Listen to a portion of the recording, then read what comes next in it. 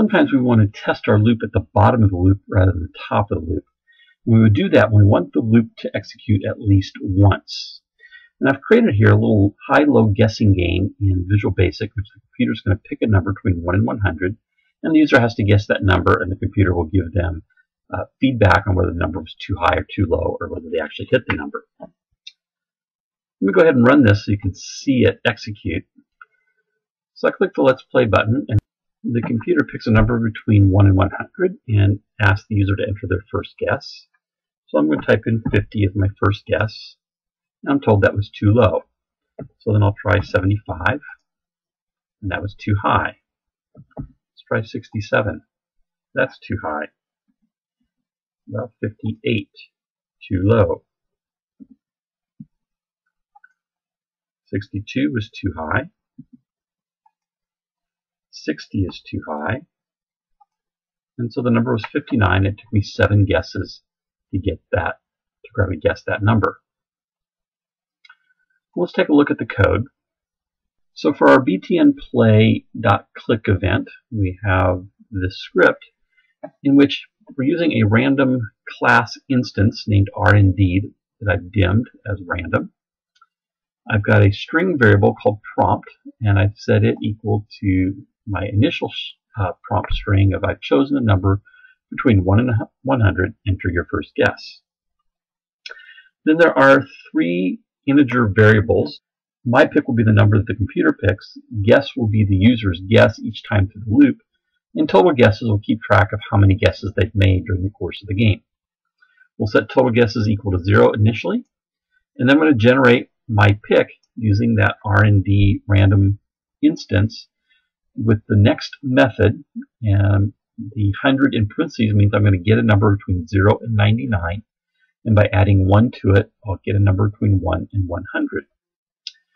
And then here's our loop that's basically playing the game. Each time through the loop, I'm going to increment total guesses by 1. And then I'm going to bring up an input box in which the user is going to enter their guess. And initially, the prompt is going to be that first prompt of I've chosen a number between 1 and 100, enter your first guess. The title is going to be enter guess number, and then total guesses.string, which in this case is going to be 1, because 0 plus 1 is 1. And the value of that I'm going to convert into an integer and place that in my variable guess. And then I have an if-else-if structure that's comparing the user's guess to whatever the number was the computer generated in my pick. If their guess is less than my pick, or we'll set the new prompt to whatever their guess was, and concatenate was too low, try again. If, however, their guess was greater than my pick, our new prompt value will be whatever their guess was, converted to a string, and we'll concatenate was too high, try again. And then we have an else fork here that means that they matched it. It wasn't too low, it wasn't too high.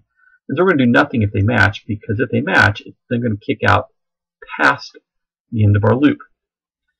But if it's too low or too high, the loop is going to continue executing because guess will not be equal to my pick. As soon as guess equals my pick, it's then going to generate this message box. It gives them a congratulations message and tells them how many guesses it took to figure out the correct number. Here is that same game done in C#. Let's look at the code first and then we'll execute it. So my button is executing the script called btnplay_click. And just as we did in the VB side, I've got a instance of the random class named RND.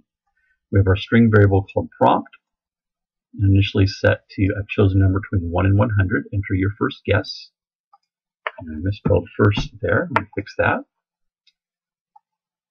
Then we have 3 integer variables, my pick, guess, and total guesses. Again, my pick is the number generated by the computer or picked by the computer. Guess is the user's guess each time through the loop, and total guesses will keep track of the number of guesses as they progress through the game. We'll set total guesses equal to 0 initially, and my pick equals rnd.next, and the parentheses, inside the parentheses is 100.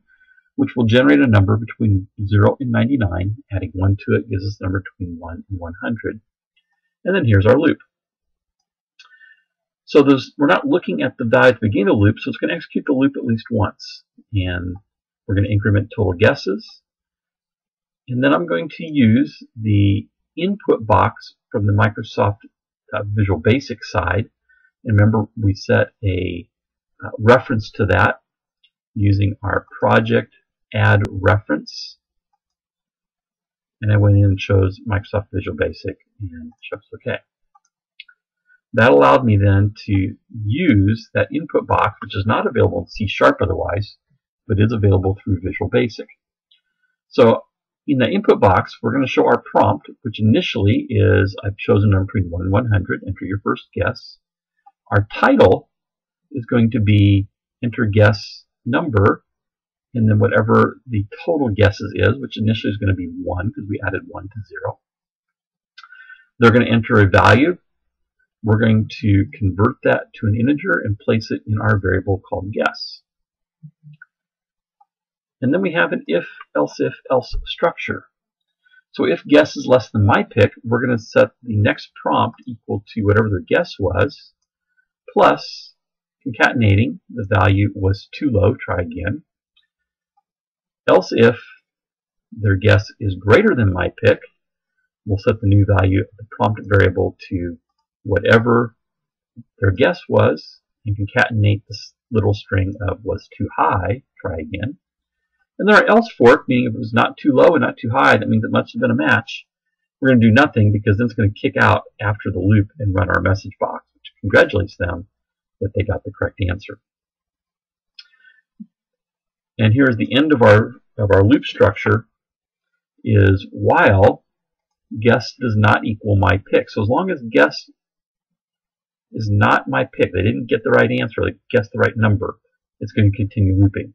So the second time through the loop, total guess will be incremented to 2, and then the guess is now going to be brought in from an input box where the prompt is either your number was too low or your number was too high based on that value before. And our title will be enter guess number, and whatever the number is, in this case it would be 2. It's going to keep going through that loop until they get the right number, and then it kicks out and shows them a message box that says congratulations and tells them how many tries it took them to guess the number. Let me go ahead and execute this so you can see this run on the C# side. So I click the Let's Play. I'm told that the computer's chosen a number between 1 and 100. Enter my first guess. I'll choose 40. That was too low. Let's try 75. And that was too low. I'll try 89. That's still too low. Try 95. Too low. 98 is too low. 99 was the number. It took me 6 guesses to get that. I can play again by simply clicking the Let's Play button. This is a good example of when we want to run our loop at least once. They're going to have to pick at least one number, and we'll do that first and then verify if it was the correct number or not. And then keep repeating the loop if it wasn't.